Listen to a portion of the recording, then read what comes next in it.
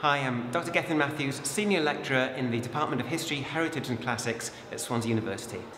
So this project, War and Peace, we've been working with 6 schools across South Wales, schools which don't have their own war memorial, looking at war memorials in their local area, and then the school children have worked to create their own contemporary works of art which reflect their feelings towards war and conflict.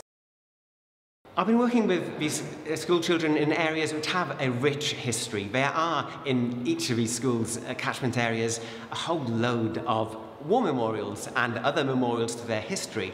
So it was great to work with them, to get them to appreciate their square mile, to get them to think about their locality, how they fit in, and to see the connections between the past, the present and the future. One thing to note is that now, of course, we do have a war going on in the other side of Europe. So it did make them think about the reality of war, not just the glorified, sanitized version of war, but the unfortunate reality of war in today's world.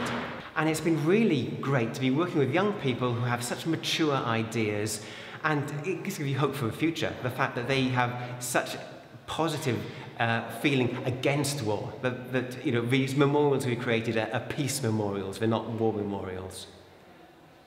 Brilliant. Great. That was amazing. That was great. Now,